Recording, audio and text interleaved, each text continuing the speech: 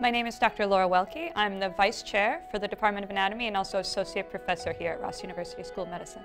I teach mainly neuroscience, a little bit of gross anatomy, support the department in our activities, our beautiful anatomical sciences and medical imaging facility, development of faculty, and teaching.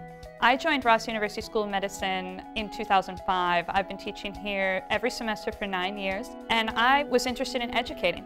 I have a PhD in anatomy and neurobiology from Boston University School of Medicine. I wanted to be an educator. I found the anatomical sciences and the neurosciences just fascinating. And Ross offered an environment where I could come and really focus on teaching and medical education and giving everything to student success and performance. And that's why I came with Ross, and that's why I've stayed. If I were to use a few terms to describe the students here at Ross University School of Medicine, I would say motivated, determined, energetic, exciting. In my 9 years here, I've met some amazing students who have gone on to do just amazing things. And now they're represented all over North America. They're in attending roles, they're in chief residency roles, and it's just so great to have that kind of positivity in our alumni to help our current students. And so it's a family.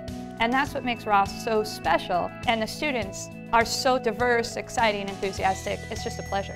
Ross University School of Medicine, to me, is just a special place. We provide an amazing opportunity for students who want to become a physician. And if they have the motivation, the drive, and the will to succeed, they will. They can become a competent, caring, successful physician, and we're here ready to help them achieve that goal and that dream.